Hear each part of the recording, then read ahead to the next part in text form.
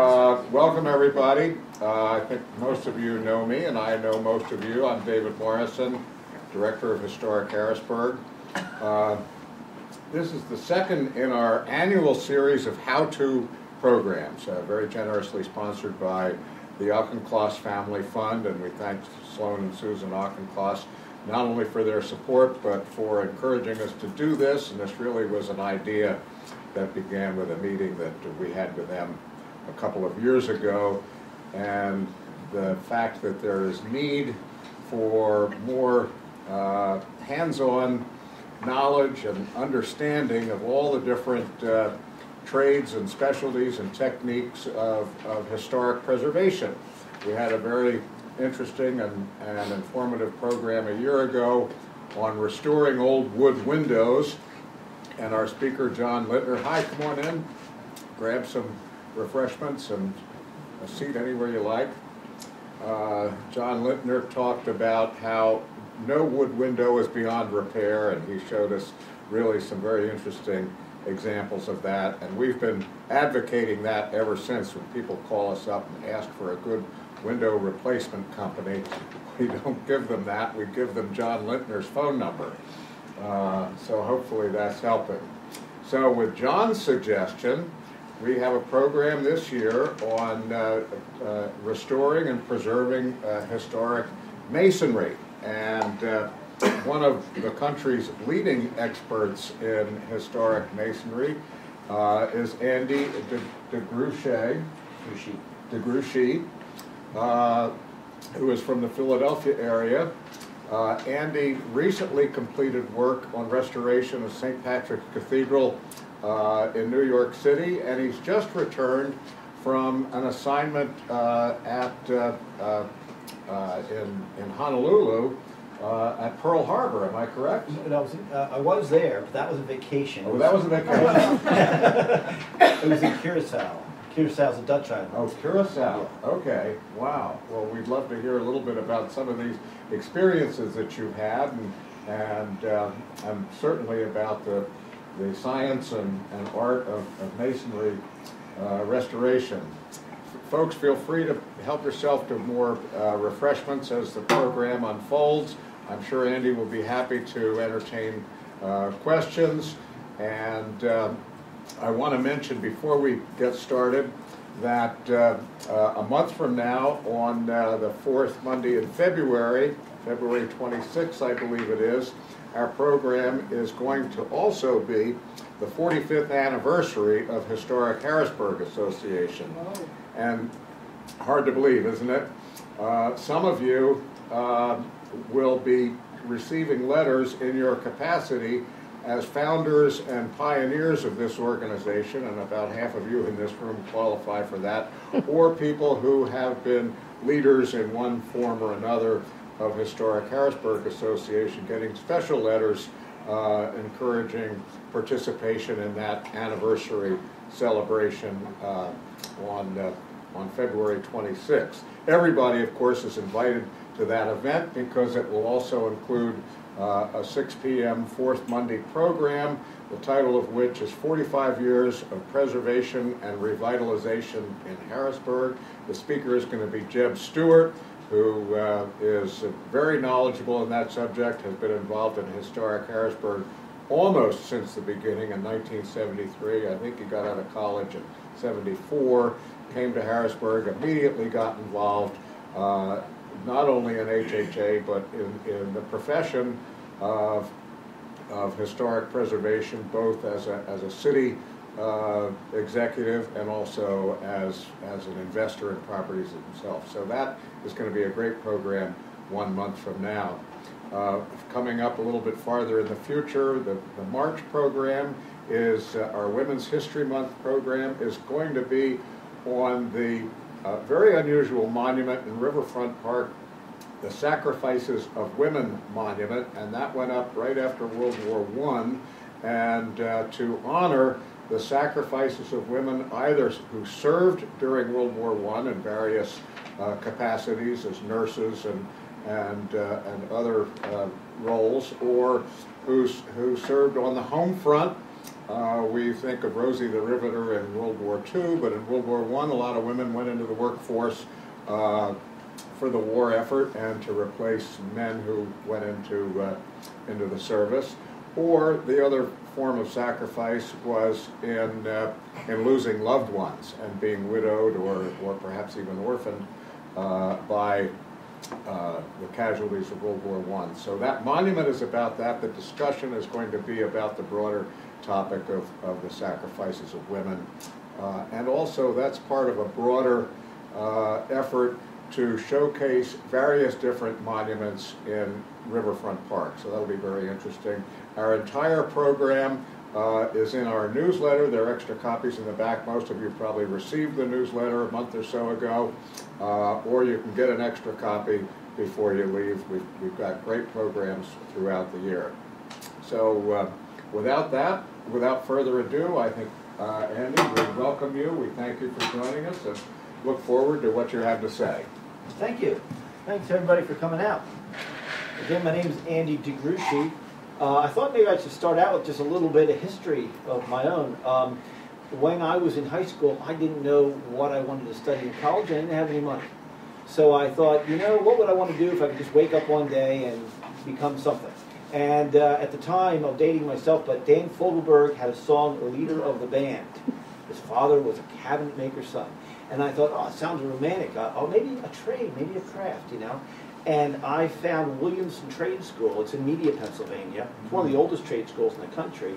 And it was free. It was a 3-year scholarship if you get accepted. They take 600 students.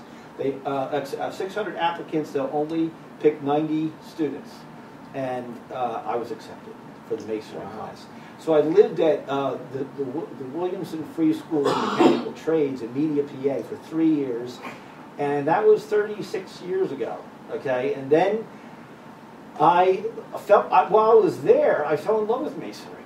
I didn't even really know what masonry was. People think because my business has been established restoring historic brick and stone buildings for 33 years, and I have the name DeGruchy, it sounds a little like Italian. My mother's from Genoa, so I think, yes, something did spark when I started touching masonry that I like this, you know. But I don't have, it wasn't my father or his father that was a mason. So I went to trade school for this. However, when I got out, I worked for a few contractors for a few years, and I was really naive. I didn't realize what a volatile environment construction is. When I went to Williamson, my instructor was there 30 years, but had been a contractor 30 years. His instructor had been there 30 years and was a contractor as well, a mason. So some of the things we learned at the school were, you know, how to build elliptical arches and, Rumford fireplace and some unusual things. Well, when I got out and I began to work for contractors and I had my handy-dandy toolkit and I was going to do how many elliptical arches do you want? Shut up. You got to lay blocks, and forever. And after a while, I realized there's no benefits. There's no. I could tell I was looked at it as a piece of depreciable equipment. When your back goes, you're on the scrap pile like the rest of the junk, And I thought, I didn't go to trade school to learn this honored trade to just have it diminish. And I think that's a part of why we said, we need the skills. I think you mentioned it. My ears perked up when you said fewer young people are going into the trades. And I think it's been sort of dumbed down to maybe be even second-class citizen work, if you work their hands, Even when I went to school, many with family and friends who were going, hey, where are you going to college? And I'd say, Williamson Trade School. And they, hey, Brickland, hope that works out for you. It's like kind of a little condescending, kind of a little patronizing, and that kind of hurt. But I thought, this is my course I've chosen. I'm going to do it. So when I graduated, I was very proud. They gave me the key to the school. They said they felt I fulfilled the ideals of the founder, So I felt very proud. It's probably the only award I ever won. But got out. I worked for these contractors. Didn't really enjoy myself that much. I thought, I'm going to start my own business. So I did. 6 months into business, someone asked us to repoint an old stone farmhouse. Now I'm in Bucks County, Quakertown, PA, where I live and have been for 33 years. Met my wife when I was 16 years old. We dated for 6 years. She went to Millersville, not too far from here. Matter of fact, dropping names. My son went to Messiah. That's not too far from here. You know, that's even closer. Anyway, my son lives in Harrisburg area. So he's married now. But anyway, I met my wife when I was 16. We dated all through those Williamson years, her at Millersville. Pretty much lived at the same place for 33 years. And people do come by, and I'll tell you, I do have a really nice house. And people are amazed by it because in those years, having picked up other trades in the early on construction with other contractors as well, learned carpentry and so on. So now I have a really nice timber frame, all done with a joinery that is completely authentic, like perfected in the year 1500. It's a pretty, and so I think it's been a little chip on my shoulder that I was like, I'm going to make a really nice house. So when they always say like, oh, I hope the trades work out for you. Yeah, well, it did. You know. So anyway, with that off my shoulder, no, I'm happy to serve the industry. I'm so thankful you're all here and that you're preservationists, that you're here guarding what is going on in Harrisburg. And what happened in these 6 months after I started business, someone asked me to report an old farmhouse, and I did that, and I really enjoyed it. And I said, you know, maybe this should be a niche. Maybe this should be a specialty. So I started to look into how I could learn more. And the professor from Columbia University, Norman Weiss, who still is a professor of the Architectural Conservation Department, put on through a program in New York City called Restore, all capital letters. They had a 2-year program, a 2-week intensive workshop in Williamsburg, Virginia on masonry restoration. So I thought, well, good place to start, I'll go to that. So that was in 1986.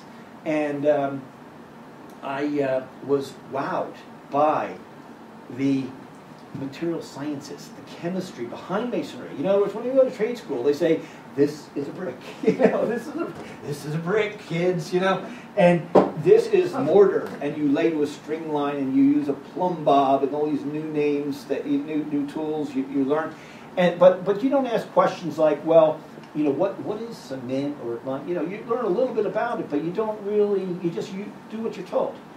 However, when I went to Williamsburg, the professor from Columbia began to talk about materials and talk about especially historic buildings, and we'll zoom right into this lime issue, which caught my attention because he said that really for 7,500 years of building history, there was no modern cement, Portland cement if you've heard the term, that's used to build sidewalks, roads, bridges, modern masonry. The mortar is laid with a Portland cement and lime sand mixture. There was only lime and sand. And 7,500 years of building history. So Portland cement only was invented in 1824. Didn't hit our shores to 1870. Masons did not text one another, hey, quick, what you're using. There's something new and improved. Because new and improved for 7,500 years, that was not in our vocabulary. Masonry was the same as it ever was. You did it this way. Your father did it that way. Your grandfather. It was a time-honored thing. So here, Portland cement hit our shores here, and all your country structures, even into the 1930s, all around here, are still going to be built with lime putty that masons got from Lime Kiln Pike, Lime Road. I didn't study the area to know, but down our way, Lime Kiln Pike and lime everything. There's roads that tell the masons where to go get that lime. So for 7,500 years, the cooking of a limestone, burning a limestone in a kiln, was how you produced this putty that I'll explain, that you then added sand to, and you would build buildings. So when the fella, Joseph Aspin, invented Portland cement in 1824, he came here in 1870 into Copley, you know, the Lehigh Valley, Copley cement, Copley, so it's called, you know, began to produce the Portland cement. Well, early cement was produced in a vertical kiln, like they always did, in the vertical up and down kilns, into 1910. So a lot of our materials that we substitute the old lime putties with, which I'll explain, mirror that exactly.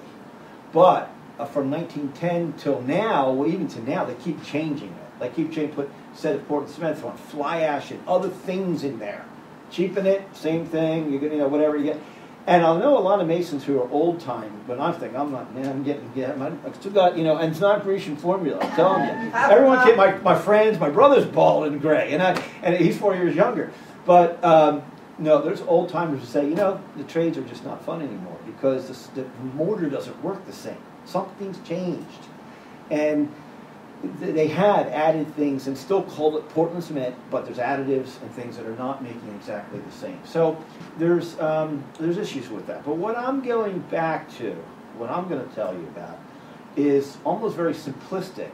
And I've done this lecture for students. I've been asked to come to the University of Pennsylvania, and they rolled the red carpet for me because what I'm going to tell you, which I can give you a snapshot of about 15 years of my life, that now I can bring it into you within an hour and tell you what's taking me a long journey to kind of put all these pieces together, which make it very believable that the line is the thing you should use for building repairing. When you're going to repair an old building and you want to repair it in kind, like to like, you're going to use the same type of materials as which it was built with. So back to Joseph Adspin, 1824, came to here at 1870 in Lehigh Valley. Did not, David O. Saylor was the man who brought it here and began producing it in Copley. What happened was Masons didn't run around telling each other. It was more like engineered buildings where architects, engineers, the word was out, and people vying for projects would say, oh, don't use the old. We're using this more predictable, harder, instant rock, And so what happened in the Industrial Revolution, you think about man wanting to chart his own destiny. We're going to build higher, stronger, better, faster, forget the old. And so this kind of concept of instant rock, just add water, back the truck up, no more big slabs of stone for sidewalks or curbing. The curbs are all one big piece of sidewalk, and that's beautiful. We all love that, right? Well, so no, we don't have to back the truck up, pour the instant rock. We love it, instant rock. Look how fast we can go. Well, what happened with cement, by the way, this is if there's any architects in the audience, this is where their lives became very complicated because once Portland cement was introduced, people ran with it, okay, but they had to accommodate it. In other words, Portland cement makes hard. Sure, you get the strength, PSI, pounds per square inch strength, but you get brittleness. And so with that brittleness, hey, the instant rock is cracking. So, hey, every 3 feet, tell the sidewalk where to crack. Put the line in it. Well, now in walls, stucco walls, which if you look at castles, the walls are endlessly flowing, and there's no stop and go control joints. Have to be engineered by architects now and drawn into. It steals away from their creative ability because they have to engineer all these control joints. So I'm already getting into showing you how, cement's brittle. What's lime then?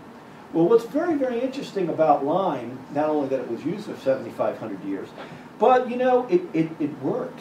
And the reason I'm saying it worked is that the quiet testimony of all the castles and buildings throughout the world that are still standing are kind of just sitting there quietly saying, this works, because we're here. It's 2,000 years later. I was in Rome recently and saw the Pantheon Dome. 143 feet across, lime concrete.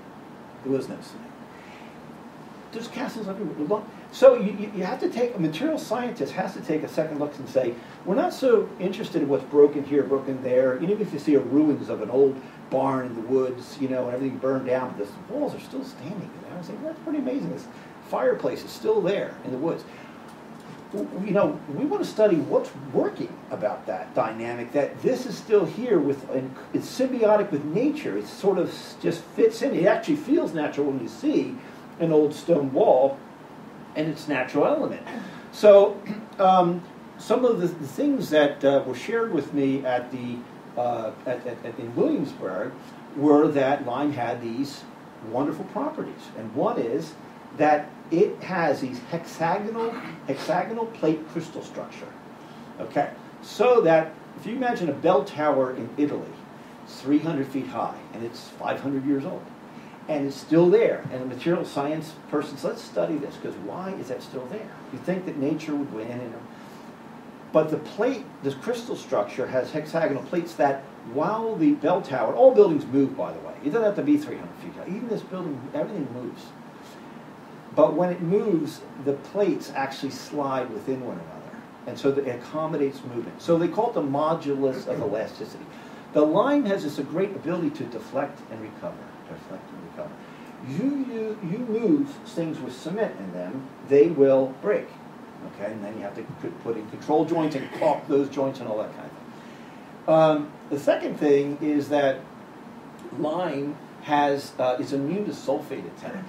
So what's wonderful is you see a beautiful lighthouse on the ocean, and I was in Honolulu, just, matter of fact, in a very historic day. I was being a person who loves history, I was just thrilled that not at the time when the ballistic missile attack warning, if you saw that on the news, came on my phone. That I was scared to death for 20 minutes.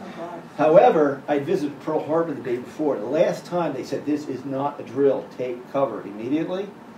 That happened at Pearl Harbor. And then the next day, I'm in Honolulu, and on the phone says, emergency alert, inbound missiles to Hawaii. Take immediate cover, this is not a drill. And that's what they said in Hawaii when we were in Pearl Harbor. So, I was in Hawaii, but back to Rome and to what works worldwide. While I was in Hawaii, I also did find the old structures, the old churches, and verified the lime mortars as well. But you know, when something works for thousands of years, it makes you tend to say, let's go back and think about that again. Like, let's take that a second look, because maybe that is something we should go back to.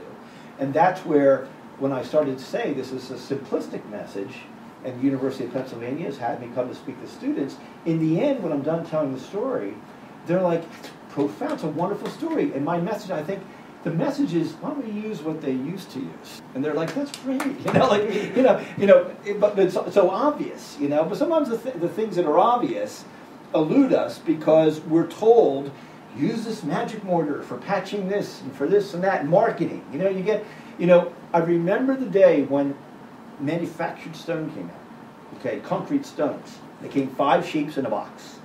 And I remember when I saw it looked like you put somebody's patio on their wall, and I thought, this stuff is never going to take off. And now all the best stonemasons I know, out of business. Because either we call it licking and stick 'em stone. It's not a stone wall, it's just stick 'em on. I said, either you start licking or sticking, or you're out of business. And some guys say, I'm licking and sticking. Some guys, I will not touch that stuff. And sure enough, with a good marketing team, doesn't matter whatever might be its, its shortcoming. It's going to outperform and sell the real thing, masonry. Same with slate roofs. We work on a lot of churches. We tell them, we know what dense slate is now, and we know what nails don't rust, which is often the culprit for failing slate roofs. You want 150 years life on a roof. That's a roof right there, slate roof. People talk about the cost and so on, and that's what drives the marketing. People have constantly said, hey, it's the cost. Well, now it is the cost because the quarries are shut down. So it's a cycle that it's really, I think, come back to bite us, because now we have a shortage of tradespeople, or people know how to do this kind of stuff. It goes on and on.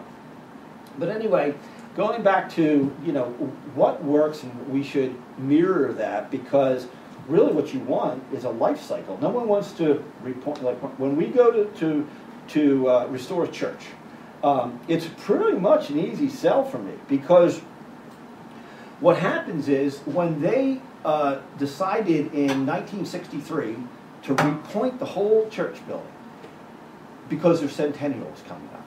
It was built in 1863. It's 1963. Let's repoint those cracks in the mortar. Let's repoint them. Probably didn't really even need it, but they decided to do it anyway. Well, then by the time 1978, 1980, they're like, this place has got to get re-repointed. So they re-repointed. Then comes 1995, then comes 2018, and they're like, we don't understand why that first one lasted 100 years, and we were thinking we're doing the right thing, And then we repoint it, but now every 20 years we've got to re-repoint it. And when I then tell them, all right, if you're going to re-repoint now, let's go back to the materials that were used that first life cycle, the 100-year fix. And because you can't afford every 20 years to put that scaffold up and to do that job. That's why it's so important that you use the right materials, because otherwise you're just going to do that job again and again and again. And that's what happens with cement. So going back to the lighthouse that I saw when I began to say that about a lighthouse, everyone knows a lighthouse in the ocean, how beautiful it is. And in Hawaii, I took a nice photograph of a beautiful lighthouse on the ocean. Well, second property in lime that's so wonderful is that lime is immune to sulfate attack. So you probably know it here as well as I do, but pretty much everyone in the Northeast knows that you hear, hey, watch it with the rock salt on your concrete sidewalks. It's going to eat your sidewalks. It's going to chew them up and ruin concrete. It's true. Lime is immune to sulfate attack. So you could have a lighthouse built out of lime putty or something called natural cement. It's a sister to natural hydraulic lime, but it's no cement in it. You could build a lighthouse out of that material, and you could whitewash it with lime water, and it will last hundreds of years. Just refresh the lime coat. If you build the same lighthouse out of Portland cement, the ocean's going to eat it in about 30 to 50 years. It's going to eat it. It's going to be gone. So here, cement reacts with sulfates. And you think, well, that's the ocean. We're out here in Harrisburg. Yeah. No. There's salts in all old buildings, sulfates in all old buildings. They're in all your buildings around here. Because weak carbonic acid from rainwater causes sulfates to form. So they are in the building, and the reason people are re-repointing their buildings is because there's a reaction between the cement that's in their pointing mortar, which the lime mortar your building was built with didn't care. But now it cares, and it begins to eat at it from the inside.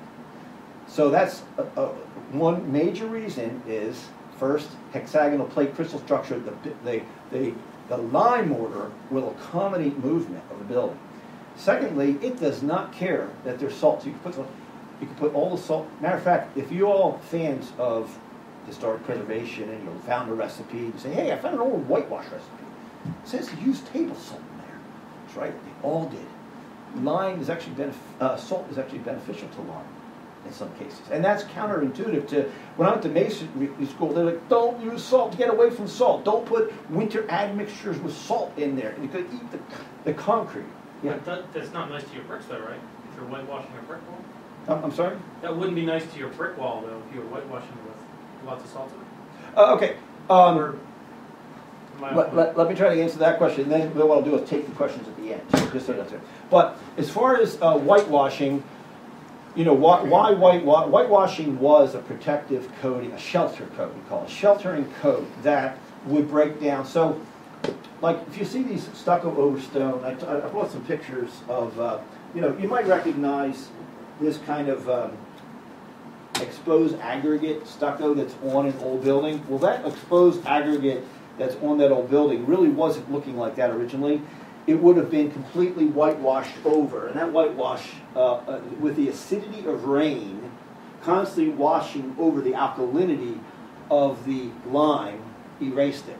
So, but they used to put the stucco over the stone originally. So when you see people stripping stone buildings of their shelter coat of external lime plaster, called render, that's wrong.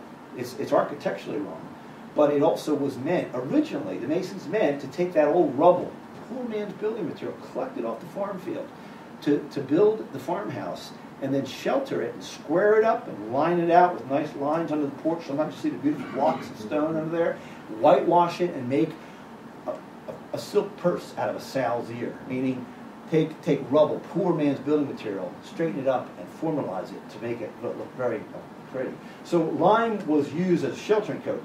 Now, if you had poor quality fired brick, because remember now we have these tunnel kilns that when you put a brick in and a week later it comes out the other end, the brick is as dense in the middle as it is on the outside. But the historic bricks have the fire skin. Yeah, well, I'll explain that now. Yeah. Yeah, that's actually, yeah, it's part salmon brick, but it's part actually repair. But this salmony color, a lot of times you see a red brick, and it's red like a brick red on the surface, but then if you break it, it's a sandy color on the inside. It's because it wasn't fully cooked in a very crude kiln. It was like a beehive kiln. It was like a downdraft kiln, they call it. So the way they stacked the bricks, some got so cooked by the hot fire in the middle, they would twist and turn in the kiln and become black, and they were called clinkers.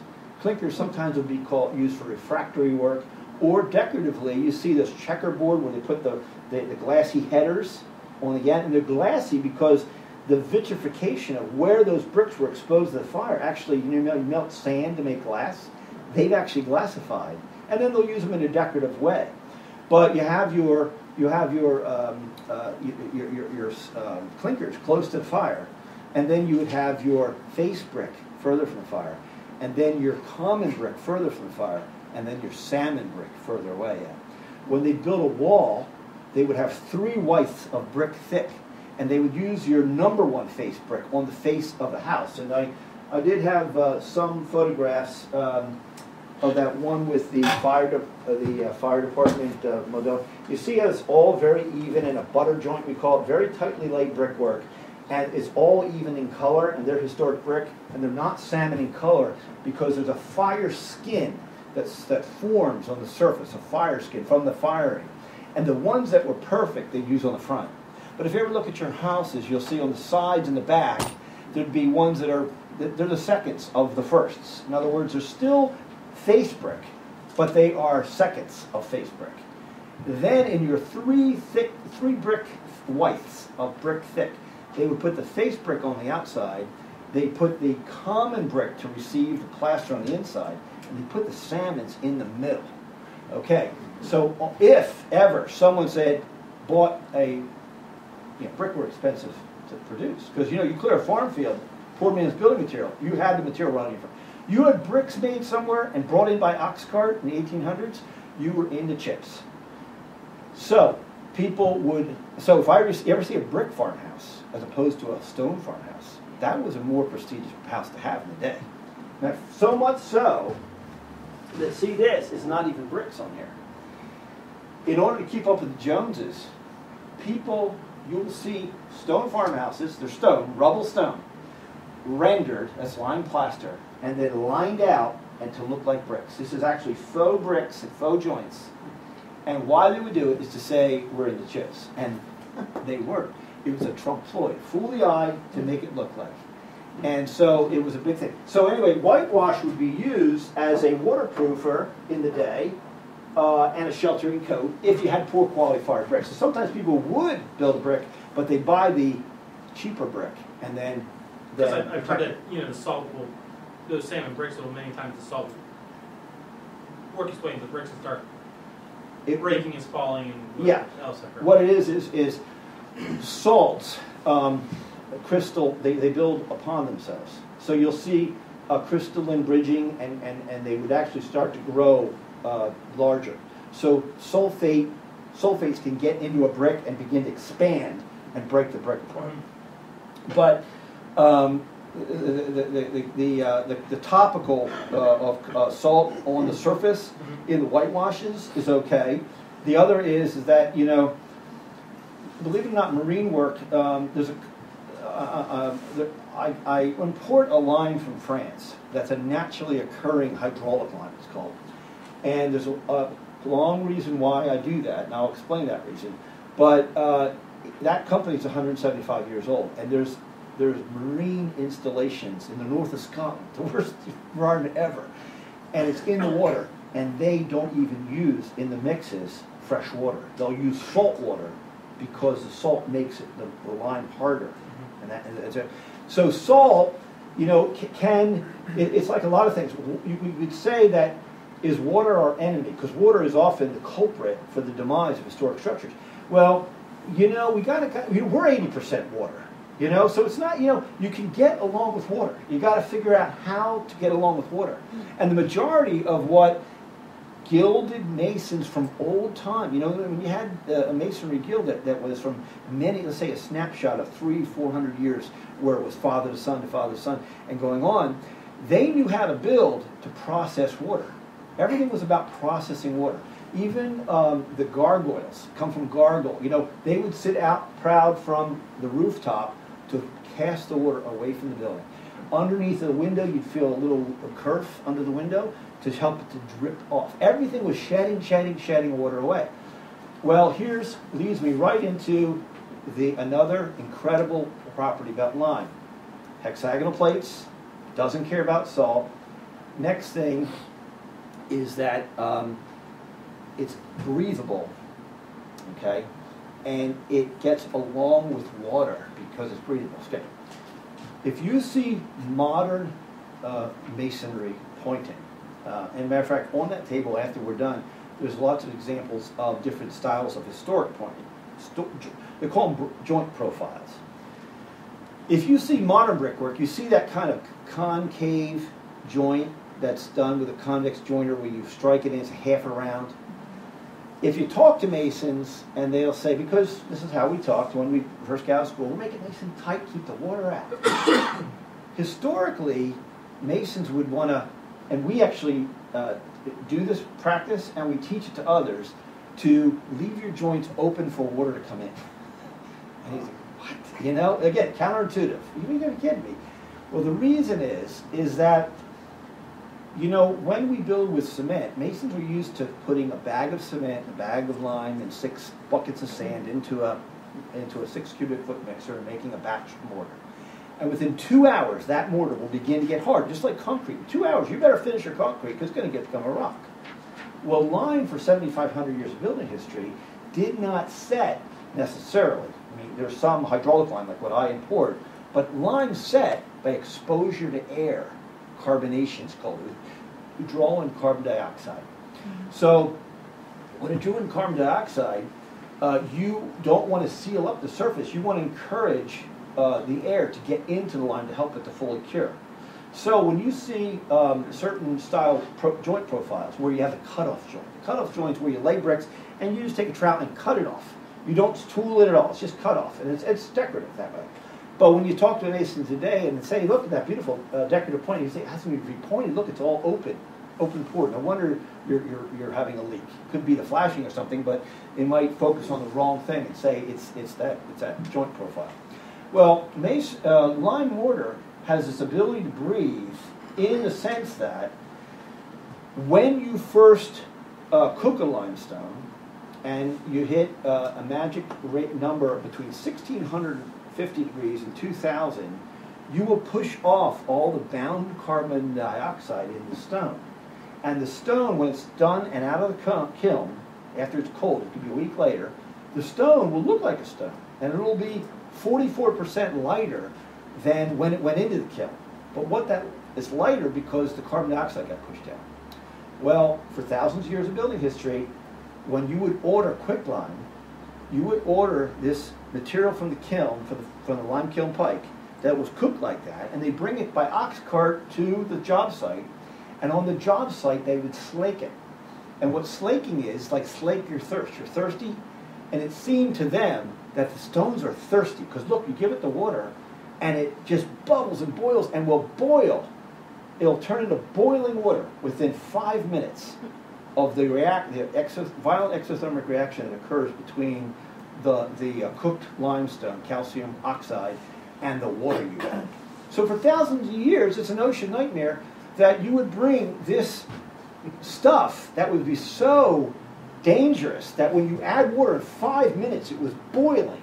And you'd add sand to it, and then you'd lay bricks and blocks and stones. No, blocks, stones, okay? Now, how you can recognize if you have this on your building, it's called a hot mix. When a lime mortar was made by bringing the quicklime to the site. Now, quicklime, I'll just suggest something to you because, you know, even though I've been doing this 33 years, you know you learn something new every day. Sometimes out of the mouth of babes, somebody says something, and you realize, I had never heard that, never thought that before. I just took it for granted. Quicklime, lump lime, and hot lime are all the same thing. They're just called different names. But quicklime, people know, quicklime. Well, he said, quick, oh, quick, like alive. Because you know the Nicene Creed, like God will judge the quick and the dead. Well, the dead are dead. Quick is alive. He said, like alive, alive, the old word for alive. I said, exactly. It is a live lime. You have to be alive, reactive, chemical lime. It's reactive. It's ready to do something. So when you add the water, it's called quicklime because it comes to life. But even though it bubbles and boils, that water, within 5 minutes, what's interesting is, if you were to interview, only I'd probably use these word pictures, but if you were to interview the lime mortar 50 years in the future and say, so how are you feeling now? Well, when I was a young buck, I had that water boil in 5 minutes. Now, with every subsequent rain that comes, I say, come in. I welcome you. I'm not fighting you. I don't want you to come out. Because it's what's called in mathematics an asymptotic curve. It never quite reaches to where it's going, but it's always trying to convert back to a limestone again. So when you take a limestone and you cook it and you push off all the carbon dioxide, that limestone, if anybody doesn't know, lime is the bones and shells of fish for millions of years in the ocean, but on top of the mountains. It's everywhere. The whole planet has limestone. It's 8% of the Earth's crust. And when it's compressed under, it's a sedimentary rock, but it's a sedimentary marine rock because it's the shells of fish, not sediment like sand sediment. That's a sandstone. But when it's compressed under pressure, it becomes marble. So limestone and marble, same, but it's under pressure. Well, you take that limestone and you cook it between those magic temperatures of 1650 and 2000, you'll push off all the bound carbon dioxide. It's thirsty to get it back in. When it starts out, it's called chemically calcium carbonate. When you burn off the bound carbon dioxide, it becomes calcium oxide. And when you hydrate it, it's called calcium hydroxide.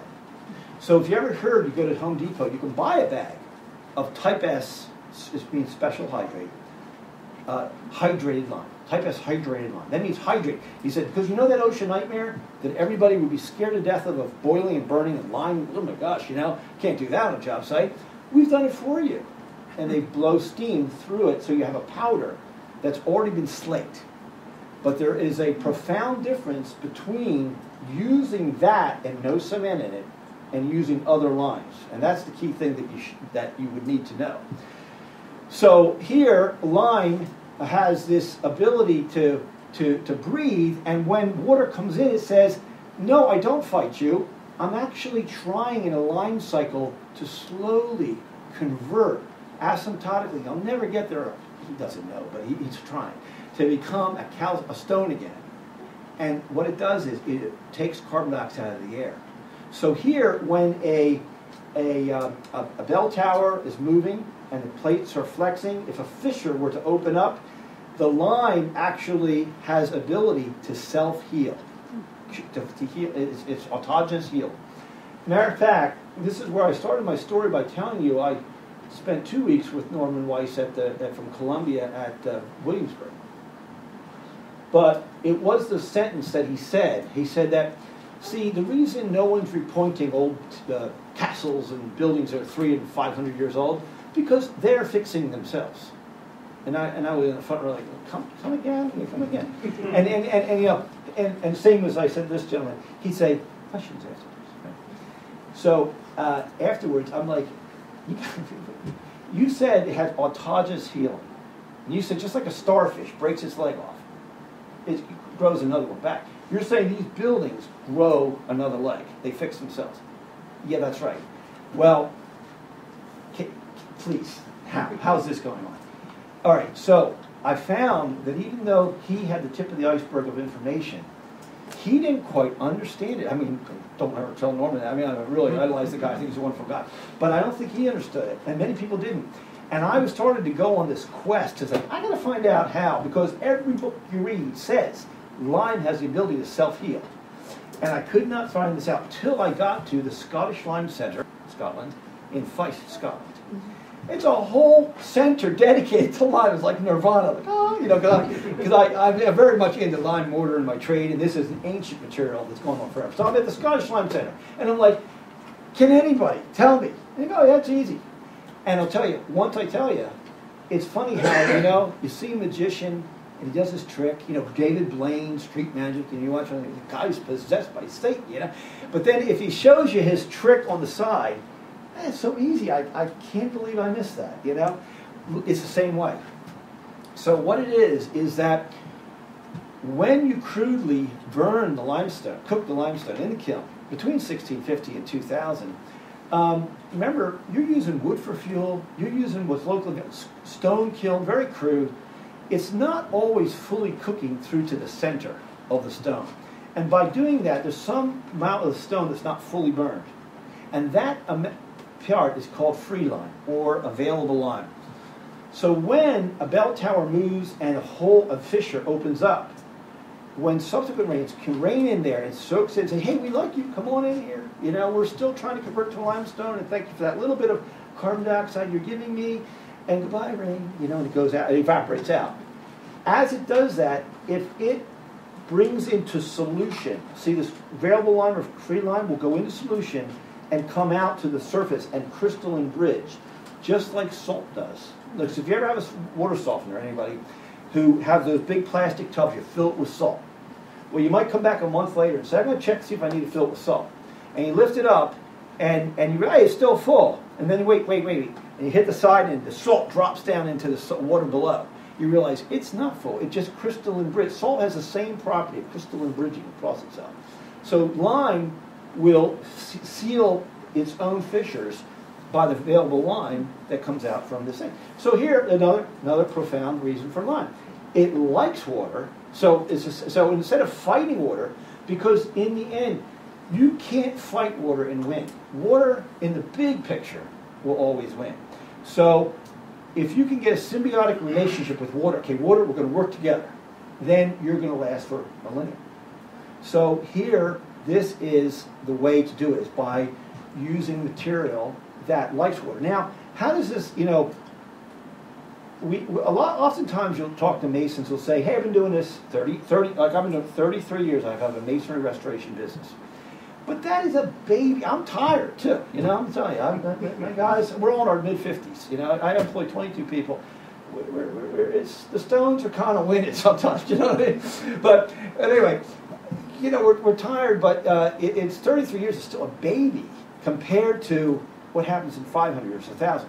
Now, you might think, yeah, but my customers are not, hey, we're going to flip this house. We don't care. My customers are churches who say, we've been in the community 150 years, 200 years. We want the 100-year, we want to pass the baton to the next generation of stewards of this building to say, bless you, let's put flowers on their grave. We love those people. Not curse you, why did you do this to me, to the building committee, we can't stand this.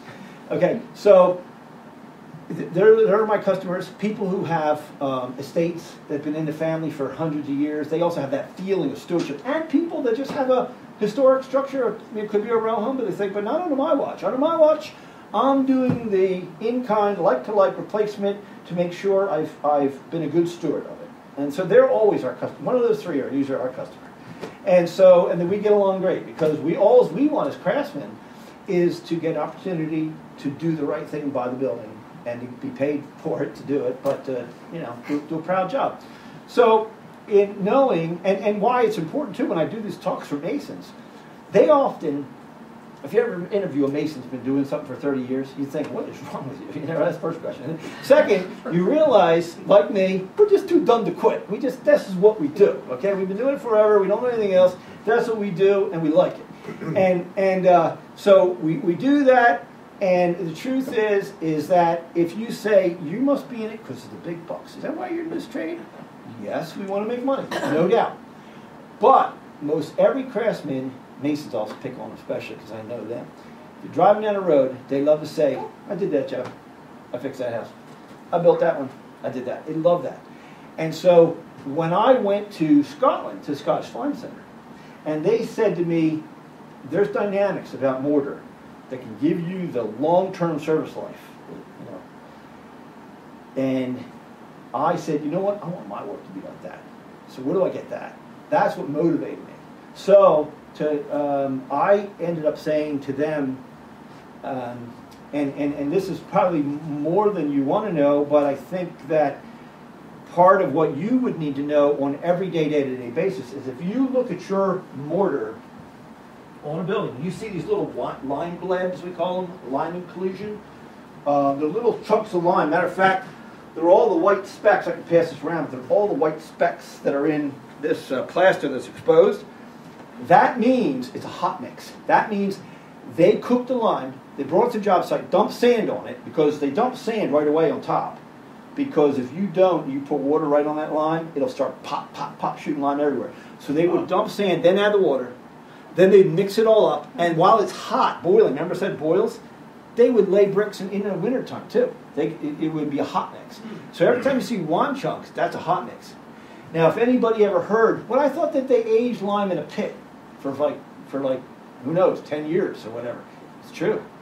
Louis XIV's worshipful plaster, it was illegal at the one time. Matter of fact, some historic towns in Europe still have it illegal. Now again, if your lime wasn't been aged 30 years in the pit, because every day that's under the water in a pit, particle size will split and it'll become finer and finer and finer, so you could do this incredible Louis XIV worshipful plaster. But that doesn't have those big chunks. The stuff has big chunks in your bricks, and you see it in your mortar around here. Let me see if I have another picture of mortar to pass around with the lime inclusions in it. Let's see if I have one picture that good now. Well, you get the idea, because I can pass this around. If you see that in your mortar, then you know you have the old lime mortar. Another way to tell, and on our website, Limeworks US, you can actually see a video that shows you 3 different things. If you take a little white vinegar and spray it on those little lime inclusions, it'll start to bubble. Just like soda and vinegar, you know, if you start to spray the lime with vinegar, it'll bubble. So you'll know it's lime. So, okay, so you want to do it right by your building. You say, I want the stuff that flexes, great modular elasticity, right? I don't want the hexagonal. If you start to use cement, the problem is, when you encapsulate over the surface of all the historic joints on a 3-brick thick wall, or most of your farmhouses and barns that are stone are 2-foot thick walls, all built with a crumbly sand and clay bedding mortar, we call it. The final pointing, if you were to say, I'm going to fight water and wind, you're going to seal up all those joints, and then what's going to happen is the building will move and fissures will open up. Nor'easters will blow water against it, and that will wick into that bedding mortar that's like a bounty paper towel. It's very punky. It's sand and clay, the bedding mortar of a stone building. And once it gets in there, and then the old buildings just say, hey, breathe, lime mortar joints. Let the moisture back out. It'll come up to the cement and like, I can't get out. It's too dense. So what will happen is the moisture will start to go out around the sides of the bricks and take the faces of the bricks off, exfoliating the face of the brick or degrading the stone. So that's why you want your mortar joint to be breathable, in that it's breathable. Bring it in, take a breath in, take that carbon dioxide. You're trying to turn to a limestone anyway, okay, fine. And then let out your moisture and let that wetting and drying, wetting and drying, wetting and drying, wetting and drying, wetting and drying, wetting and drying cycle. And I say it so many times because we're having one little conversation, but 5 and 10 and 20 years can go by. You know, in terms of wetting and drying rains, if those cycles continue to go through the joint and not the face of the brick or the stone, then it would be the joint that would degrade over time. What's beautiful about historic structures, though, you go look at those joints and you see, my gosh, even though torn and tattered and little fissures and cracks in the joints, maybe from original shrinkage, for the most part, the amount of mortar loss from the face of where it was to going back, especially with a 2-foot thick wall or even a 3-1, it's not much. And so really the lime does quite a good job of processing water through the joint. And if anything were to be sacrificial, because when you have beautiful carved stone, brown stone like this, and you were to seal this up with some nice rock hard cement, and then all of a sudden these are more absorptive than is the, and the wetting and drying goes through here, this begins to fall apart, and these are irreplaceable, where the joints can be a sacrificial replacement item. So with your strengths of mortar, you have, and many masons think, you know, when I say use lime mortar, they say, no, I don't even use lime, I use cement, straight cement. I have guys in New York who say, I don't even use lime. Okay, well, that's one solid impervious rock. Okay? Now, in preservation, you'll hear, in preservation briefs number 2, add 2 limes and add 1 cement. Make it weaker. And that was a theory that I call it just like the theory of bloodletting. You know, when you see the barber sign spinning, red, white, and blue, the red stripe, if you know historically, does anybody know? Bloodletting. It used to be the haberdashery. Yeah, give me a little trim here and let a cord out, you know? Somebody along the way said, I don't know if the barber should be doing that. It's not really good medicine, right? Let's stop that. So there was a window of time when it was acceptable to let your barber do that, so much so that everybody's thing still demonstrates that red line. And somebody said, stop, hold the phone, stop that, right? Well, right now, the preservation brief from the National Park Service says, a little bit of cement in there, two hydrated lines, couldn't hurt anybody, right? Well, it doesn't hurt anybody. In the 20 and 30-year window of time that Masons would enjoy their career, they'd say, oh, it's looking about as good as it was when I did it last. Okay, the thing is that there's worldwide information now with the World Wide Web. And there was a study done by English Heritage. English Heritage is the same as our Park Service here. It's the Park Service of England. And they did a 10-year study on Hadrian's Wall called the Smeaton Project. And they discovered that when the constituents of the mortar mix contain 25% or less of Portland cement, the degradation, acceleration, or deterioration of mortar occurs because of that. So in theory, the good thinking was, let's put a little bit of cement in there to get a little higher early strength so we feel like it's kind of durable, because if you just add sand and lime, hydrated lime from Home Depot, that falls out in a year, and it does. I'll explain why that does. It does fall out in a year. Will not hold up to our freeze-thaw cycles. So it makes sense. Put a little less cement. We can trust cement. We know what cement does. But when you do and you make it weak, the salts that are formed by weak carbonic acid and rainwater that are in the walls say, thanks for making it weak. I can get right in there and chew up that cement. And so with the presence of no Portland cement could be an idea, but how do we do it? Nobody knows how to do that. But yet I said, there's castles around the world that say quietly, cement didn't exist, and we still do, and we're built with lime and sand. So the Scottish Lime Center, this group in Scotland, that was charged by their government said, the Scottish Lime Center, we might have endless castles, endless walls in Scotland, but if inadvertently, if by our own unwitting, meant to do well, we are actually putting an acceleration of a decay of our own cultural heritage. This is not what we want to fund. So we're going to deem you the Scottish Lime Center to understand the mysteries and the properties of this lime, and then disseminate knowledge. Don't charge a lot of money and be a high-paid consultant. Give it away. Give it away to people. Like Andy DeGruchy sitting in the front row and saying, why does that heal? Why should I use this? And tell people. Because when the information gets disseminated out, we will be the authors of, they want to be the authors of, the conservation of heritage worldwide even. So there is a way to do this with no cement. So I'm like, tell me how to do it, because I want to be the Mason who says, I built that, and my grandkids, kids can say, I think my dad did that one, you know, and that was like 100, you know, that would be great, you know. So that is some of the motivator behind why to say, okay, if you can tell me how, and if it can be done.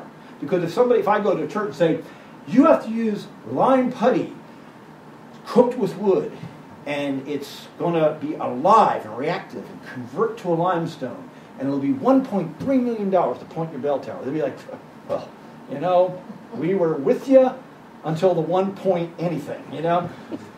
Well, same goes for not just the church. I'm in a hard position because as a contractor, I have to appeal to my customer who wants to hear palatable price. But then secondly, I have guys that work for me. They're like, Andy, we don't know what you're delivering. You got a lot to say. We want to check in at 7 and we're out at 3:30. Whatever you want us to do, you tell us use peanut butter chunky with peanuts and whatever you tell us, we're pointing with it, okay? But in by 7, out by 3:30, because lime putty, in the world, there's only 2 kinds of lime. Clean and dirty. Clean and dirty. Now, the ASTM, of which I'm on the structural committee for ASTM for structural lime, we designate it high calcium pure lime, we designate it dolomitic lime, and magnesium lime.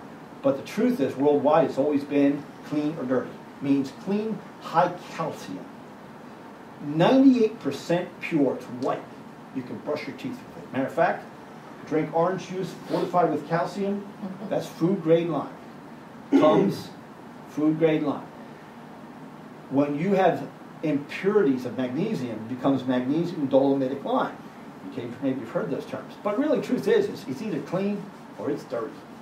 The clean stuff that sets with air setting lime. See, then it falls into two other categories.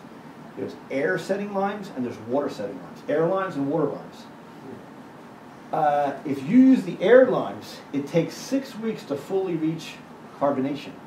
So back 25 years ago, we'd get bid requests from the government to say, repoint this, whatever, and use this lime putty that's been aged and it's all burned with wood and it's going to convert to lime. First of all, they'd want $125 for a pail of it, so the job cost would be out of control. Then we'd say to the guys, plus, guys, it doesn't set with water like, you add cement and everything sets with water in 2 hours or so. This stuff sets in 6 weeks. So we got to cover our work with burlap and nurse it along, and let the Scottish have a term for it. We have to cherish our work. And you got tough constructors like, yeah, check in. Yeah, I'm going to cherish my work. Some are like, yeah, you got to cherish your work. Come on, your dad will beat you up. See, there's no dad and grandfather to appeal to anymore. So, yeah, you got to cherish your work. We got to keep this under wraps and mist it and keep it curing slowly. Wasn't going to go over well with my guys, but I found naturally occurring hydraulic lime. That's hydraulic sets with water, not with. So that's more the kind of what they're used to, because it sets with water. Instead of 2 hours, it's more like 6 hours. Instead of 28-day strength to test how well it worked, turns into 3 times 91 days as you test it for that curve, this 95% strength in 91 days. So all this stuff I'm telling you is the things that Scottish Lime Center conveyed to me. Andy, you want to get the good stuff? Go to this company in France, St. Astier, and they've been around for 175 years. They know lime, and they won't steer you wrong. And it's true, I'm very, very impressed with Europeans and their cultural heritage. They really are serious about the lime, must be served, and cooking. It's cook the stone, it's like, and to find them, you had to go to a sleepy little village of winding streets with stone sidewalks, stone, everything. And like, why did we invent cement? We'd still be living like that, Everyone has to be a billionaire now to live like that. But anyway, that's another point. But the point is that it was a sleepy village, so we've always done it this time-honored way. We cook the stone this way, So I got this. So it took me some nerve to go buy a ship container of it. So this is 20 years ago, and I buy a ship container of it. Took me 2 years to use that ship container up, pointing buildings, whatever. But I'm feeling like I'm doing the right thing. So here, meanwhile, University of Pennsylvania, Columbia said, hey, Mr. Lime guy, a little bit too excited about lime. Give us some of that. We want to do our independent testing. They did their own testing. They said, you know what? You are really onto it. This stuff mirrors everything built before 1900 in our country. Next thing you know, the conservators are telling the conservators, and yes, feather in my cap, thank you, friends that said, I hope masonry works out for you.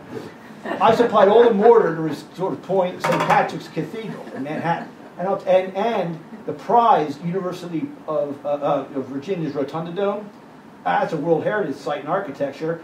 They won't let anybody touch it, but all the plaster and all the mortar restored, I supplied it. Lineworks. See, I got dual personality. That's my masonry company. Okay, I'm Lineworks too. I started a company because it took me 2 years to use that first ship container. Now I bring in 3 ship containers a month. And I make lime mortars, plasters, paints. And I mentioned my son went to Messiah, okay, computers. My other son's at Drexel, computers. I've had them, when I had to go do work at Daniel Bloom's homestead, I said, you're laboring for me. Every time I had a historic structure, got a call from Mount Vernon. Come down here, we're paying you to come to look at this, all these walls that George laid out as a surveyor by trade. He laid them out, his slaves built them. Look at the botched up mess we did with all these cement mortars and cements. we got to redo this the right way. So they paid me to come and get the core of the wall, pull out the original. I ended up making 2 tractor trailer loads of it, ship it down there. But I brought my, let's see, he was at the time he was 17-year-old son. He's a director. I'm very proud of him. But I can't get him to go in the trades. But I don't know. It's not that convincing. But I said, you're going on this sales call with me to Mount Vernon, trying to get him to say that this could be very interesting. And who knows? Maybe they'll come back to it. One day they'll say, I'm giving up what I was going to do. But the point is that without me even trying to sell, matter of fact, you think St. Patrick's called me up and said, hey, Mr. Mason, for 30 years, whoop-de-doo, in Quakertown, what should we repoint this $176 million job with all the conservators and architects? What mortar do you think we should use? They didn't ask me. They never asked me. You know why? Because they went in and took the original out. They did a scientific analysis of what it was. And what I has mirrors what they had to do. So I added the sand and everything, packaged it, sold it. And we have a blending facility. We pack, we make. Matter of fact, my whole life is in this kit. I have 12 stock colors of lime mortars. So I make it easier for masons. They can go to like a Frank Furness, famous Philadelphia mason, do all the train stations, red brick, black mortar. Just add water. Okay? It's going to set up. You're going to reach 750 psi. That's the same as a Type N mortar. That's a strong mortar. You will reach a strong mortar with no cement in there, and it will breathe, and it will have hexagonal play, has 20% free lime for self-healing. And and it's not like I engineered that. St. Astier helped me come up with the ratios of the perfect sand mix. But that's the result of my whole life, of which now I try to pass it to a mason and say, here's colors of mixes that will, you can, if you hold it up to it, if you keep this in your truck and you hold it up to a building and say, yeah, it looks like the mortar between the stones down the basement. That's right, it's white brick. You want that color. Just add water, and then you can do it. So if in short you say, there's a lot of technical stuff, he said, but I gotta point my chimney, what I gotta do, go to France, I try to bring it to simplicity. Okay, so it's got the validation of what I'm saying is that the fact that these prized buildings are being restored with the products I'm selling is kind of saying that, told you I was right, In other words, when I brought my stuff, these guys studied it and it's kind of like very, gratifying, So I went over. It's already 7:15. I know I started at about 5 or 10 after, but I have things that I can explain. I don't know any more than to say, if I kind of ended one thing, this is a blue resin dye that was injected into historic mortar. And why? Because this will show you how old walls can breathe. The blue means it has vapor permeability. And the stuff I sell, see how it breathes like that? Same. Portland cement only breathes where it cracks, So if it cracks, okay, it breathes. Yeah, but it lets water in that gets stuck. And that's the problem. Even in conservation of historic buildings, material scientists are very curious. So they'll say, why are those old timbers in such great shape? And they'll say, oh, it's old growth lumber. You all heard this. See, when we hear things, we always repeat the same thing. But I'm the one who was saying, maybe there's another piece of that puzzle. We shouldn't just keep repeating it, like the bloodletting. Let's just throw a little cement in there. That's okay. No, Smeaton project was conclusive. You had 25% or less Portland. You're actually, even though in your window of experience, it might last the 30 or 40, but we're looking at buildings that are lasting 500 years. And we know there's buildings around here for 200 years old. Nobody touched them. They're in better shape than the ones that got repointed. They're in better shape. So this shows you the crack happen. The breathing comes through there. Well, the timbers are stuck in the wall. They're saying that not only is old growth lumber, but when you encase it in a pocket that's lime mortar, lime wicks the water away from the wood, keeps it in conservation.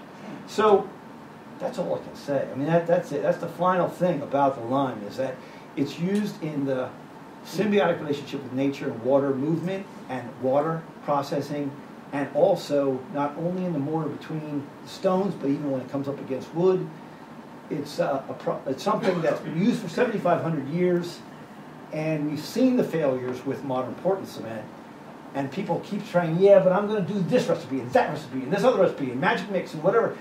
And in their window of time, they might say it's working, but sometimes we've got to humbly put our tail between our legs and say, all right, Mr. Scientist people, what do you have to say and how can you prove it? And when you see the old structures, it's very hard to argue with what worked. That's my talk. Great.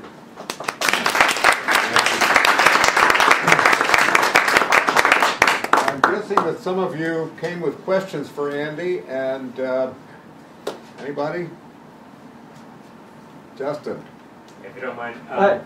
So the new trend is expose the plaster and try and make the brick walls glisten, make them look nice, put a high gloss finish on them. What I've noticed in some of my apartment buildings is that the exterior walls, some of the bricks will actually just disintegrate away.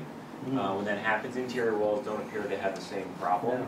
Is that due to the moisture not being able to come back out of the bricks and they're actually just falling apart, or? Well, it's true that, probably a lot of things that we do in the buildings would probably make masons a little turn in their graves. In fact, we're taking a shelter coat off of stone farmhouses or interior restaurants. It's kind of neat nouveau to knock everything off, make it look rustic or whatever, put shellac on the bricks. Right. All right, yeah.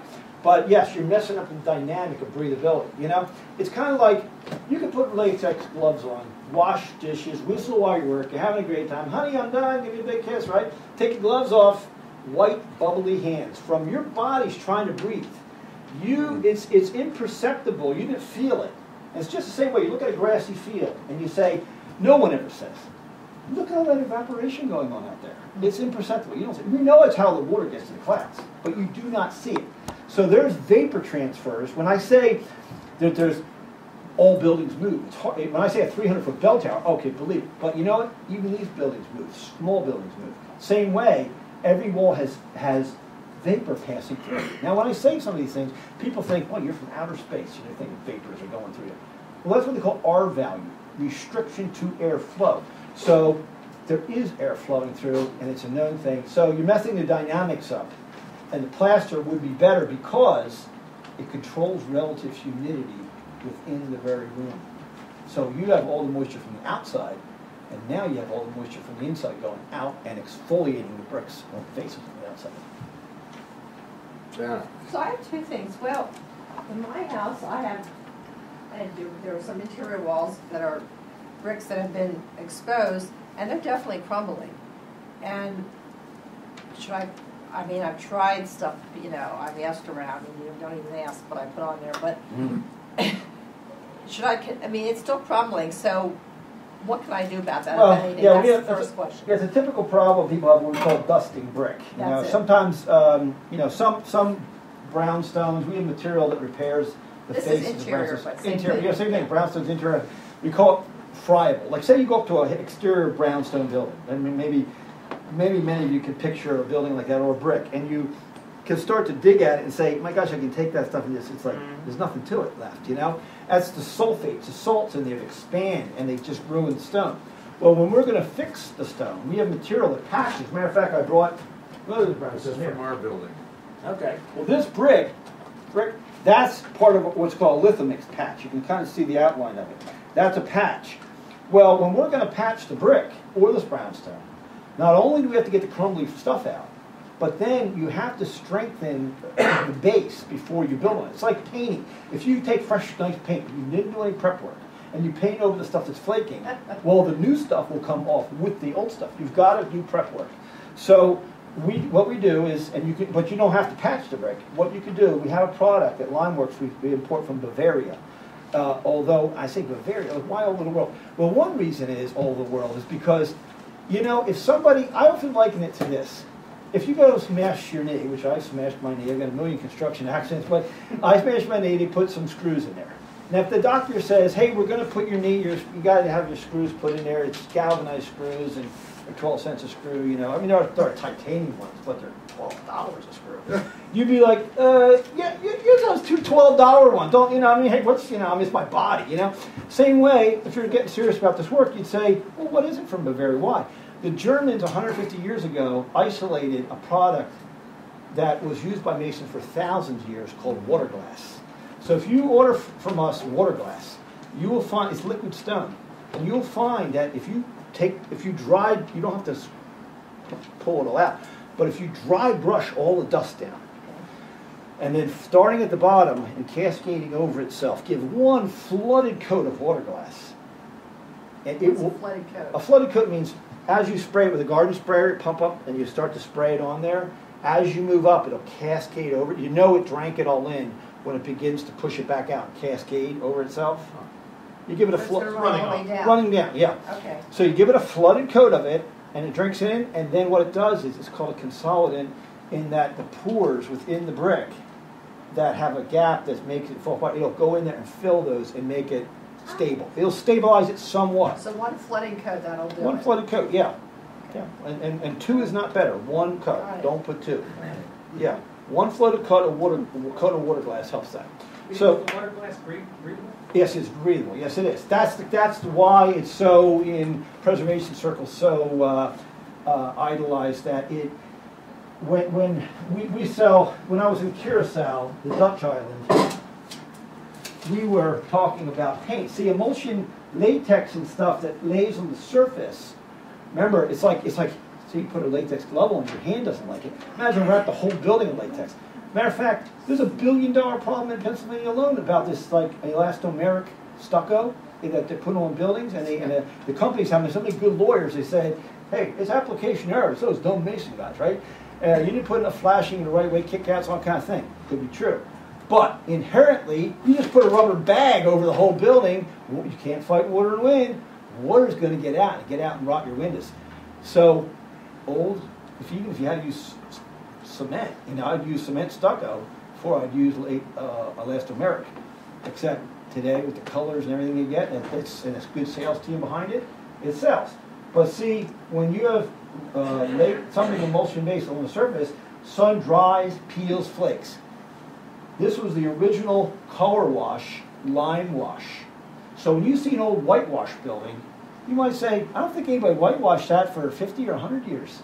But it's wearing, I can see the stones through it. But it's very gracefully getting old. It's very pretty the way it looks, and it's patina. And how this stuff, when you see it flaking things, somebody got to repaint. So liquid stone, the water glass, is the thin version of we call it potassium silicate, stains and paints. So whenever we do want to paint masonry, we say don't use latex. Use silicate paints and stains, and they will absorb into the masonry, and because they're liquid stone, it's stone you put on there. That's a color. And then it can breathe and allows the vapor to come in and out without trapping water behind it like the paint did. And Curacao, the Dutch island, everything's beautifully colored, coatings, but those coatings are flaking off, and it's because the sun is just cooking them. So I have another quick question. You know, there's all this thing with like cement today, countertops, floors, et cetera, et cetera. What's with that? Is that any good? I mean, is that a proper use for cement? Is that something people should be doing in their homes? Yeah. See, the truth is, if you see my truck across the street, you'll see my license plate says Lime Guy. And the truth is I started this company, Lime Works. And I'm a proponent, really what I'm a proponent of is the material that you use should be fit for the purpose. Like put the titanium screw, not the galvanized in this case, okay? And when you're going to choose a world joist, I can choose from here, from here, here. You have to put the right application. I love concrete countertops. I love that stuff, you know. There's certain applications that are great. You couldn't, roads and bridges, your abutments, you can't do them out of line. You can't get 6,000 PSI out of line. But when I said about the Pantheon Dome, 143 foot across, it's the depth, it's the coffers, it's the engineering, how they made that work. Okay, there's a way. No rebar. What's that? And no rebar. And no rebar, yeah. And so here, And that's often another culprit, is dissimilar materials. You add, you put in all of a sudden metal that expands and contracts at a different rate than lime. Yeah. So you see all your aqueducts in Rome and all that 2,000 years old, all arches, there's no steel in there, all the same thing, glass. It's symbiotic, it's all in kind, like to like, it's all the same. So that lends to a good repair. But as far as concrete countertops, I would say this, that in my own barn at the farm, where we have our lime works, I put 5 zones of radiant heat, because I love radiant heat. And I put concrete 4,500 PSI, because we have to drive fork trucks and pick up pallets of stuff. There's a place for concrete. And I'll tell you, though, that when you stand on a concrete factory floor, you are like, by 5 o'clock. But you put radiant heat, it gives it back to you. That's a good thing. So we found that out. It gives you back, okay? But concrete has a negative in drawing life out of you. The other is that there is something called chromium chromium 5, in Portland cement, which is a carcinogen. It's a carcinogen. It's so slight, I don't want to worry you, but it's a carcinogen, so it's in Portland cement. So the lime that I use is naturally occurring hydraulic lime. That means, to be naturally occurring means they are not allowed to by the European norms. In other words, ASTM is American Society of Testing Materials. They say what goes in here in this country, but in Europe, it's the European norms. They say, if you call it natural, it better not have doctored it at all. So it has to come out of the ground, they cook it, they blow steam through it to make it a powder, slake it, and they sell it natural. It will convert back to a limestone again when you add water to it. And again, to the tune of 750 PSI for my mortars, but we can get to 2,000 PSI with no cement. We have 3 grades of this lime.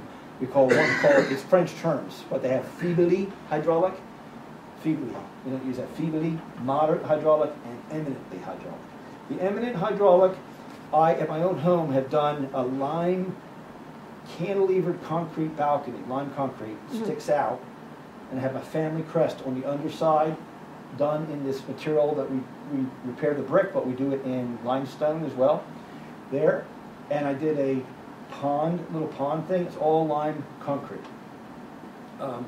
So you can make lime concrete, but it's not going to be 6,000 PSI concrete. So there's a place in the world, cement will never go away, Portland cement. But where are you using it? Is it the right application or not? And for the majority of all building, it's just like they say, 95% of our economy is companies with 10 and fewer employees. That's the backbone of the economy. It's not IBM. It's the small guys. Same way as the majority of all mortar that's used is for veneers and all that. We could switch out and be back to breathable, more even pleasing to look at. There's a certain nuance to lime, which I could get into, but I don't want to go on and on. But there's certain things about it that are very pleasant to view and to the feel, and the health. There's no chromium 5 in there, so there's good reasons again to go back to that. We got time for one more question. Was there somebody in the back that had a question? Anyone? I'll ask something that just popped in my head, but is there, you're describing the process of making the lime mortars and the science, the chemistry involved with it.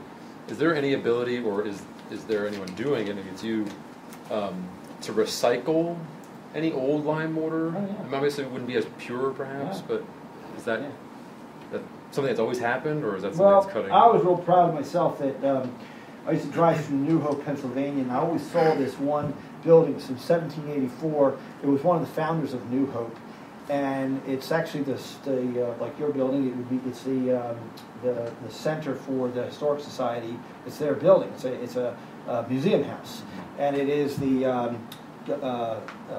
Parry Mansion. It's called by the Captain Parry, who was the founder of New Hope.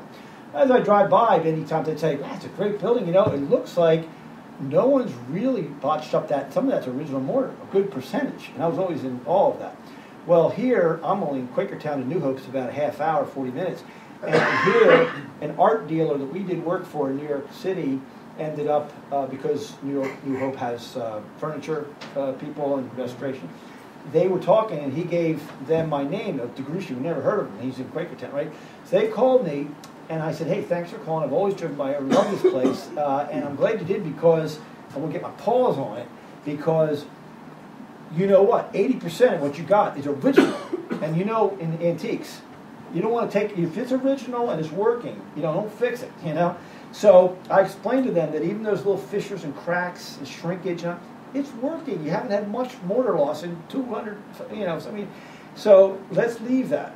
But everywhere where they've done cement patches, let's take those out. But then anywhere where it's ready to fall out and it is lime mortar, we collected it all. And what we did was we actually crushed it all up, and then we did sieve out most of the lime. But what we were after was the aggregate, which came from the creek. They used to get the sand from the creeks. They have a lot of little colorful, really nice, impossible to reproduce stones. So what we did is we added more lime, the old aggregate, some more sand, and we reconstituted some and back in and put it back in the building. So that's how we use old lime mortar for its aggregate. And I'm proud of it because I can drive down the road and I see. Well, that's the thing. We try to do imperceptible repair in that you can't see where the patch is exactly, But I know that we did that by not throwing away the historic fabric, but reconstituting it. And if you have time for one more, I think you had one more question. If you're bringing over 3 shiploads of lime, can't you make your own over here somewhere? Yeah, well, okay, that's a very good point. Because most tradespeople are, and I'm very frugal mason. I would not. You know what trouble it is to bring a white powder from Europe into New York City? I'm not kidding you. They poke it and prod it and send me a $500 bill every time to say it is just lime. They're waiting for the day they're going to find some other white powder. Right? Well, anyway, I would not buy this from St. Estier in France if I could get it here. And Pennsylvania's got beautiful lime. Matter of fact, we have a line of products that we stamp platinum on it. And why platinum is because in Leeds, architects are trying to get these leaders in energy efficient design credits. And so when you buy local or use local things that are manufactured within 500 miles of where, that's considered being a good steward of our environment, never mind bringing shiploads of something from somewhere else. So we're proud of it because we say, no, when we're going to put platinum on something, we're going to say it's from our country, everything ingredients are from our country, and made in our country by labor to our country, and that's a platinum product. So we have a few that they are though the air setting limes. And so where air setting limes are good is if you ever see beautiful frescoes. Everyone who's really a student of how to do that right knows that you don't use a hydraulic lime for frescoes or lime paints, whitewashes. You use air setting limes for whitewashes and for frescoes, and so you can get water limes. Geologically, air limes. Geologically in the United States, there are natural deposits of hydraulic lime, but no one quarries them. There's not a one, and it's about supply and demand. So if you go to lime companies and you were to tap them on the shoulder and say, hey, can I tell you first, the reason I never mentioned this to anybody, but why you can't buy a bag of Type S hydrated lime from Home Depot, and just add sand and water and point with it, and it falls apart in a year of freeze-thaw cycles, is that the time-honored temperature of 1650 to 2000, of which you keep the stone reactive, is kept in that window of time. It's kind of like messing window of temperature. It's kind of like messing with Grandma's recipe. Grandma says preheat the oven to 350, bake cake 1 hour. You don't say, well, I'm going to turn it to 750 and do it for 20 minutes. Different cake, you can't eat that thing, right? So, same thing. When Portland Cement became big man on campus, and we're taking over lime, bye-bye lime, 7,500 years, wonderful, see ya, we're taking over. As time went on, if you go to try lay bricks with just Portland Cement and sand, it just gets fall dead off a trowel, dead. And they, hey, lime people, come back here, because we know one thing your lime does, it adds plasticity, it makes it flow like butter. We want you to make that lime, and we're going to add it to our, we're the ones who make it strong, but we want you for plasticity, and we want you because you control the setting time of how long that mortar sets. So lime company came in and they said, okay, thanks for bringing us back in the game. And how many bags? You're like, 1 billion bags, please. 1 billion bags, we can't possibly keep up with you, right? Turn the temperature. So now the manufacturer of hydrated lime in our country mess with grandma. Don't, not nice to mess with, you know, you mess with grandma's recipe. Now it's cooked. When you hit 2,200 degrees, it's the melt phase. That's where you take sand and turn to glass. And if you, but 1650 to 2000, the magic range for cooking lime to keep it alive, to convert to a lime. If you cook it at 2100, and you take a bag of that lime powder from Home Depot, I'm going to add some water to you. Make sure now, do that magic trick. Turn yourself back to a stone again. It's going to sit there like an inert dust and say, "You dead burned me. You cooked the life out of me. I cannot convert back to a stone again." And that's why I can't use lime from our country unless I buy the food grade lime. There is food grade lime that can be purchased that will convert, because they cook it at a lower temperature, can actually get, the cost becomes a little bit high, but we found a source of Pennsylvania lime that's low temperature fire cooked, and we make it for certain products, for plaster, interior plaster, for wood use for frescoes or paints, but they are air setting. So you're back to telling the guys, hey, you're going to cherish your work again, guys. Let's get out, you know, get out your Mr. Spray bottles and care for this wall fire. It's air setting limes. So the hydraulic limes exist. Hydraulic lime, naturally occurring, exists in the United States. No one quarries it. If you told the lime companies, turn your temperatures down, you could be big man on campus again, they'd be like, go away. We don't. We are selling tons of this to the Portland cement industry. We have no interest in being the only one. And if you say, well, then open a quarry and sell naturally occurring hydraulic lime, how much will we sell? 3 ship containers sounds like a lot a month? Nothing. Absolutely nothing. So that's why they haven't given me cement shoes. And got rid of it. Yeah. Thank you, Andy. Okay.